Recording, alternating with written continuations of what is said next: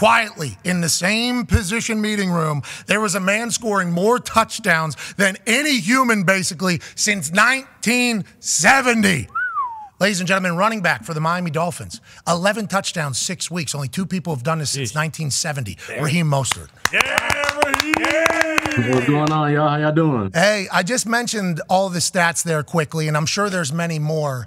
And we were all talking about A-Chan. Well, first of all, A-Chain, then A-Chan, because he had a name change because what he was doing. And you just quietly were just racking up tuds. That's all you were doing, 11 through 6 weeks. And that's kind of a bigger picture I'd like to talk about. Your offense has so many weapons. Okay, we got Tyreek Hill, obviously, who we've all learned to absolutely love off the field and on the field. Waddle's doing his thing. Achane came in. Tua was doing his thing. Tight end was there. You were there. How has everybody been able to maintain like this humility of like, we don't care who gets the spotlight and we're just here to dominate folks? What is it about behind the scenes with your team that has kind of kept everything quiet and no bullshit that could come from a lot of personalities in one building?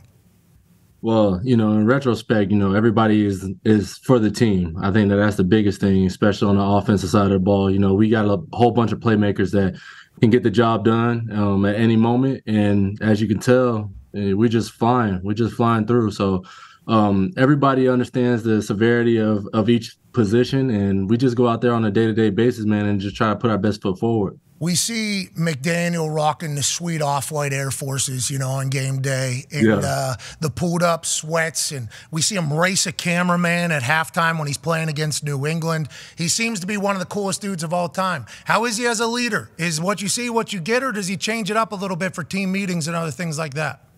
Now, what you see is what you get. He's very consistent. I mean, my part with him in San Francisco, he when he was the run game coordinator and potential, offensive coordinator, man, he's always had this level head of wanting to be great, wanting guys around him to be great, and wanting the players to be great. And he's taken that role, times 10 in the head coaching job. So for him, he's all about consistency, and he's been able to be consistent as a head coach and as a leader and play caller. This guy is just truly something remarkable. Yeah, it feels like the plays that are being called, just everybody's trying to copy, but they're not able to fully figure it out. What is it about this offense you think that makes it so successful? And are there some plays that you all know are a guaranteed touchdown as it's being called in the huddle? Yeah, I mean, I think that one of the biggest things is our speed. We got a whole bunch of guys that are fast. Myself included, Tyreek, Waddle, A-Chain. It's a whole bunch of us. I mean, we just know how to separate. I mean, even with Braxton comes in, and he's also a guy that has been slept on for quite some time in the league, and he's been able to do his due diligence. So. We just have a whole bunch of guys that can get the job done, like I mentioned, and we just rolling fast, man. And obviously the speed is a big factor. I see college guys now trying to run a certain motion that we call, in these plays and jumping off sides, and guys in the league are trying to, mimic the same plays. I mean, this league now is just a copycat league. So, we're just trying to put something out there that's a winning product. Let's talk about those motions, because I think what you're talking about is the right before snap motion that kind of just makes everybody lose their mind. I don't think people respect how much work goes into that. Like, you guys have to practice that on a very regular basis, I assume, but you understand how much of a weapon it is, and how does McDaniel kind of implement that? It's all about separation. We're able to utilize the speed to max, and the motion, man, is something that hasn't been done ever in the league, and we're taking full advantage of it. And we got the characters, the guys that do it. So, I would say, yeah. It feels like it's working out. Last question for me before the boys have some.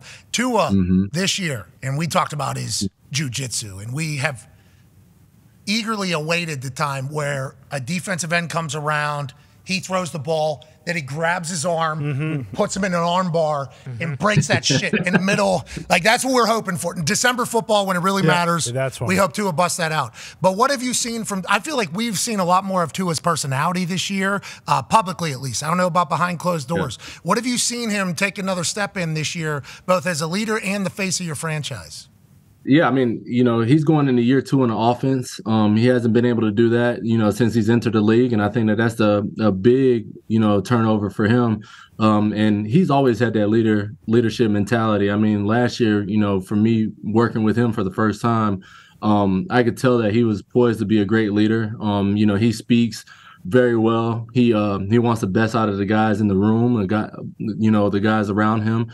And he's very selfless. He's a selfless type of guy, and he wants the best, like I said. And with this year, he's just taking these leaps and bounds that are just remarkable. If you see what he's doing, I mean, he's breaking all kinds of records. He's holding himself to a higher standard, and I think that's what you need in a quarterback. Yeah, he's been. Because last year we saw a little bit of it when they were talking about his deep ball ability, and in the press conference he was like, "Did you see the?"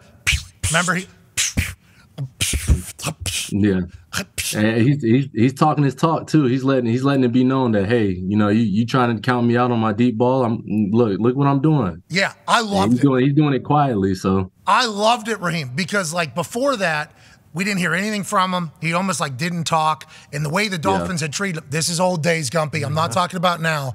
But that first year for Tua in the NFL with the Dolphins was not like a fun experience, I don't think. He was super quiet. To see that he's got his confidence still and almost like his swagger, and then what you guys are able to do, it's like, it's a beautiful thing about not giving up on a quarterback too quick. Ty has a question for you about that point. Yeah, Raheem, a lot of people are saying you guys are the greatest show on turf, like times 10, and a lot of people remember how good those St. Louis Rams teams are. Obviously, when you're scoring 70 points against the Broncos and just putting up a bunch of points every week, it's probably, it's just week after week for you guys. But how aware of like your historical greatness on offense is the entire offense?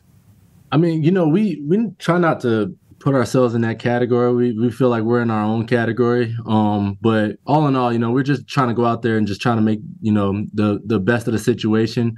And of course, that comes with a lot of scoring.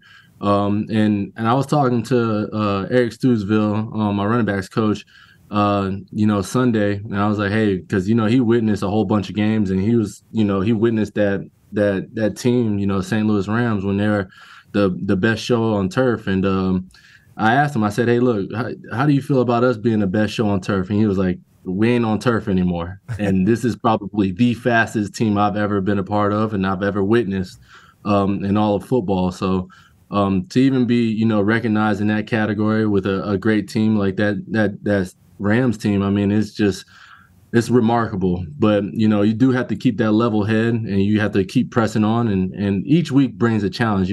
This week especially, we're going to go against Philly, which is an unbelievable, group of guys over there. I see what they're doing on both sides of the ball. I mean, even on special teams, they're just flying, and it's going to be a challenge for us. But if we can control what we control, I mean, nobody can really beat us. Hey, can we talk about that though? Like, you guys hang 70 on a team, and everybody just is like, it's the greatest offense of all time. But like, every week in the NFL, you're playing against somebody. There's great teams every single week. How do you guys maintain the thought of like, maybe we don't hang 50 today or 40 today? Is that is there messaging on the wall like, maybe not this week though? And then how do you all remind each other like we need to keep going? Because it's only week 6. It's only week 6. Yeah. You know what I mean, Raheem? No, that's a good question. I think that the biggest thing that we try to focus on is what we can do. We're not worried about how many points we're going to put up. We know that we're gonna be impactful in the game. And this past week, I mean, we played against Carolina, and they were up 14-0 within like the first 8 minutes of the game, and we were like, hey, we need to tighten up now. It's not like us. We had our first 3 and out in the first quarter of the season, and we didn't put our heads down. We weren't like, oh man, this game's already over with. Now we were like, look, this is going to be even better challenge for us when we come back and do what we got to do. So we don't necessarily look at, hey, we're going to put up, 60 points this week and 20 points or 30 points. We're just like, whenever we get that opportunity, you better watch out. Yeah, it took you guys 2 drives, by the way, to come back for that. And that was all she wrote. Yeah, it turned quick after that whole thing. Yeah. The speed, Tone has a question for you. Yeah, Raheem, a lot's been talked about the speed on your team. I believe you, Tyreek, A-Chain and Waddle have all been clocked at 23 miles an hour on the field, which is absurd. Have you guys had a chance, all four of you, to line up and race, or has there been any talks about that, creating a 4x1 team for the Olympics? What are we doing over there? Yeah, I mean, we talk all the time. We always joke about it, each other's speed, and I tell everybody I'm the fastest in the room. I'm the fastest in the group, and if you ask everybody else, they'll tell them that they're the fastest. But all in all, we do feel like we have the fastest. We know that we have the fastest team in the NFL, and if anybody else wants to compete with us in the 4x1, we'll take that challenge full on. We're just trying to figure out who's going to lead what leg. I told the guys that I'm either a first leg or last leg, and Reek is like, I'll take second. Jalen's like, hey, I'll take the second leg, and Devon's like, hey, I'll take any leg. So it's really a toss up, man, honestly, and yeah, it's fun, man. It's definitely a fun experience. I think I've heard that you guys raced in the OTAs. Is that true? Do you guys race? I missed that race.